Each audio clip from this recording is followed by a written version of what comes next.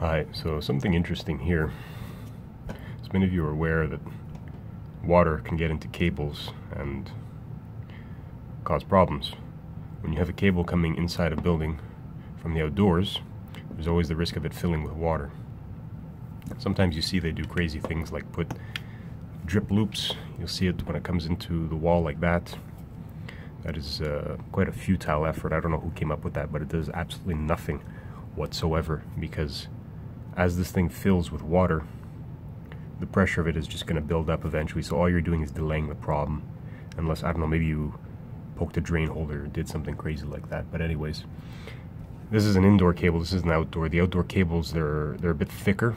The sheathing or the jacketing is of or supposed to be a stabilized type of plastic so that the UV from the sunlight won't degrade it.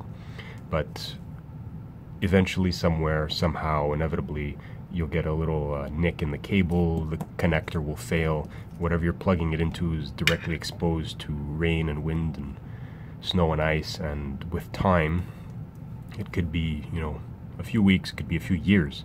That cable is going to fill with water, and it's going to find its way into whatever this is plugged into, whether that be a router, a switch, a simple little PoE injector, such as I have here.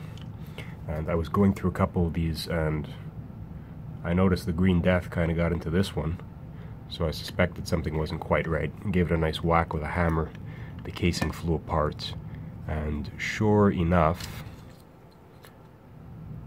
well, that's what happened. I was quite surprised to see the extent that this thing suffered.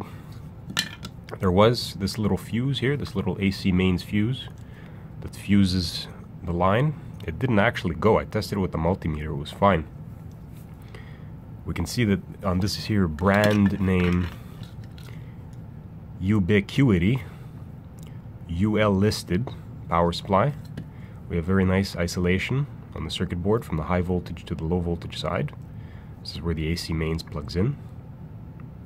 Interestingly, the only purpose of the ground is for these shielding covers on the network ports.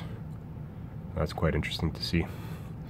But the failure mode seems to be here, where this is like a transformer, probably some kind of a filtering capacitor, and that's where it shit the bed. If this was not a brand name UL listed device, who knows what could have happened. But anyways, the point being that this little cheap component could end up taking out a building if it were to catch on fire. But luckily it didn't, and just something to be mindful of.